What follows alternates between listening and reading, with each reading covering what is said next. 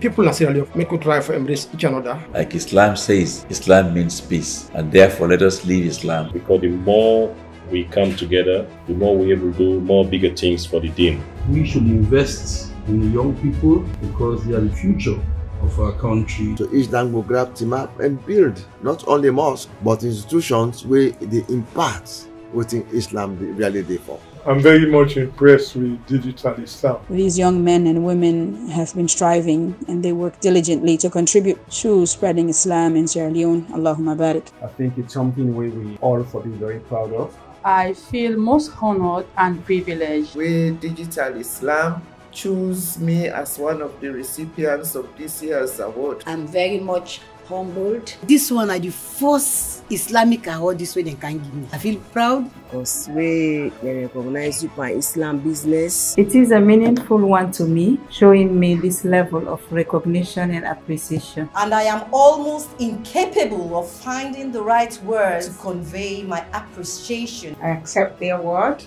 with humility. I am grateful to Almighty Allah for having allowed me to be identified. Thousands of women in Sierra Leone, then choose you amongst them.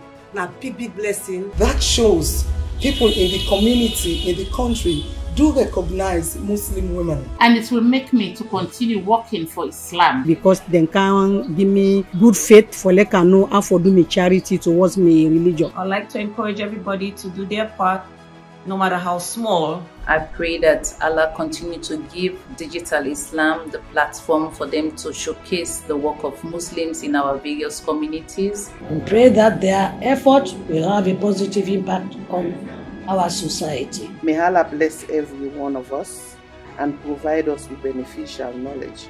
Barakallahu fikum.